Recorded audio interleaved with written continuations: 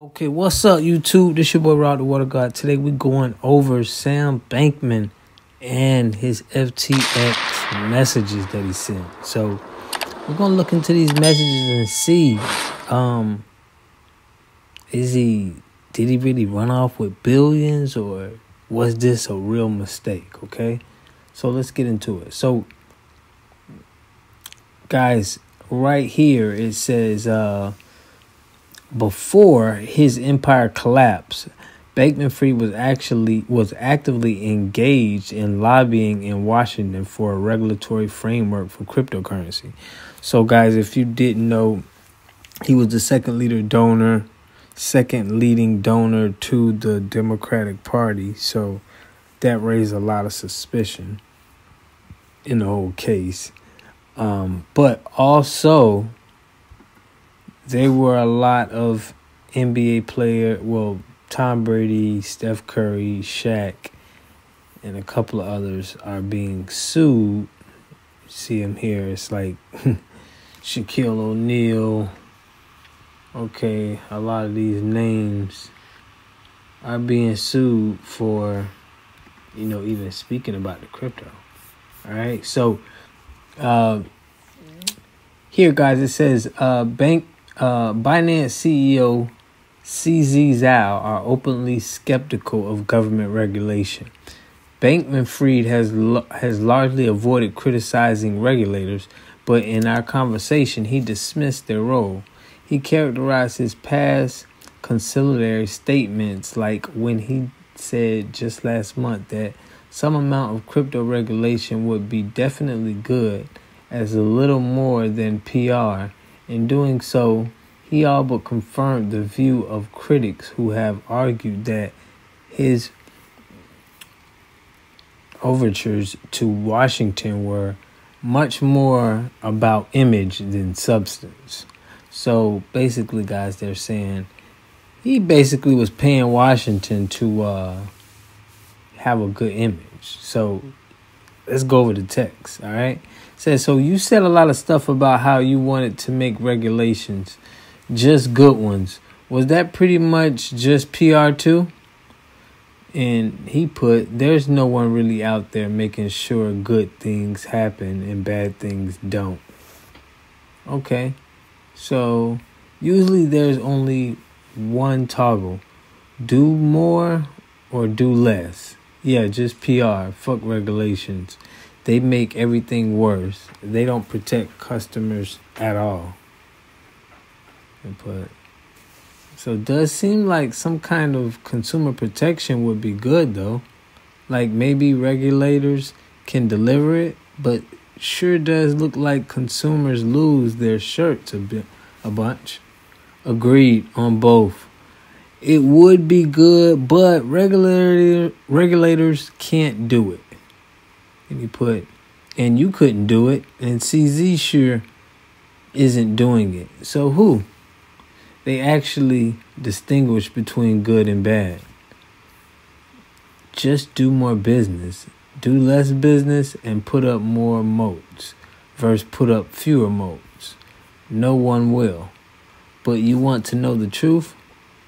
No one is doing it in the rest of finance either. So he put, or for the matter of fact, other areas that are regulated. The FDA isn't helping.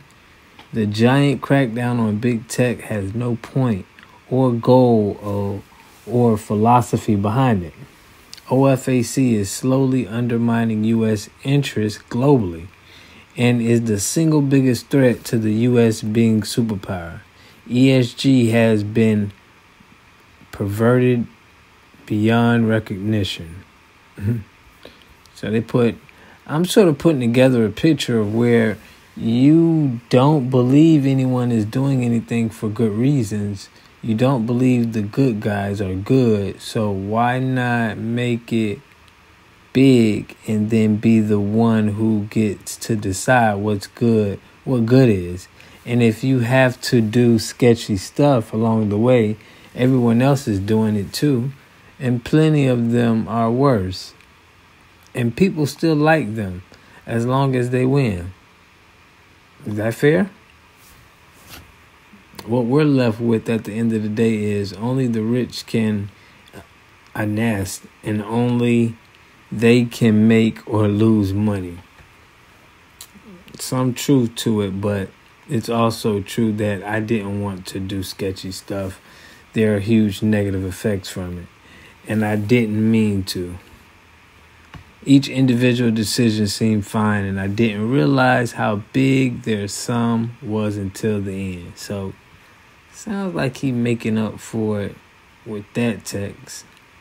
But it says here, on being willing to behave unethically. One question on which I've seen widespread speculation is whether Bankman-Fried thought it was okay to do unethical things for the greater good, a position that hardcore utilitarians, which Bankman-Fried has identified as in the past, might hold.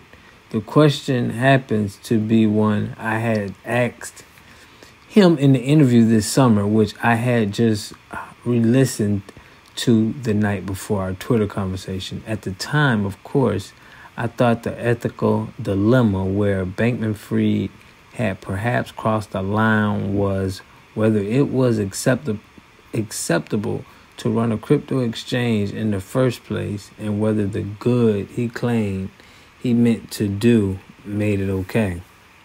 So a lot of people I said to Bankman-Fried in the early interview would think of starting a crypto company to make billions of dollars, the way I would think of starting a tobacco company to make billions of dollars. Deeply immoral.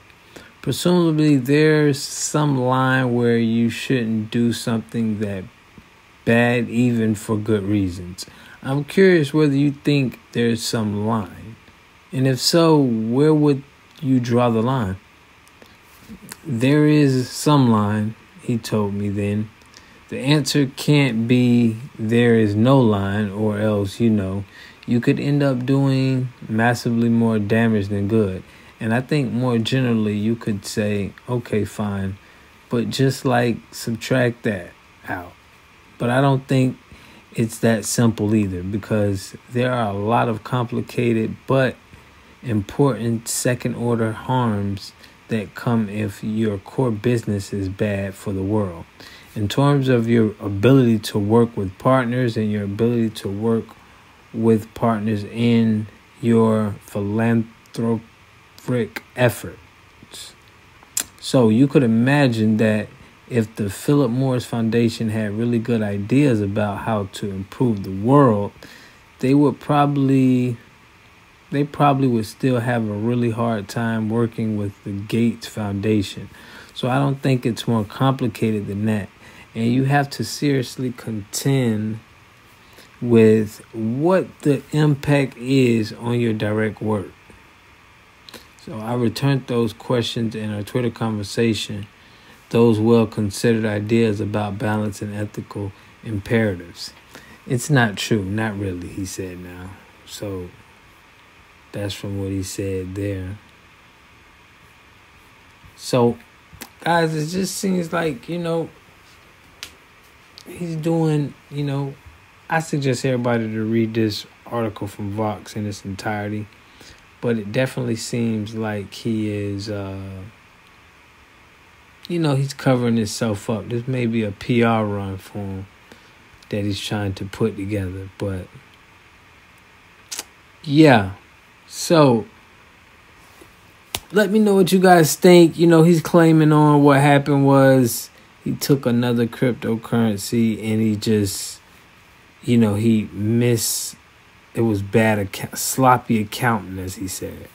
And that's the reason why everybody's funds is lost. But, hey.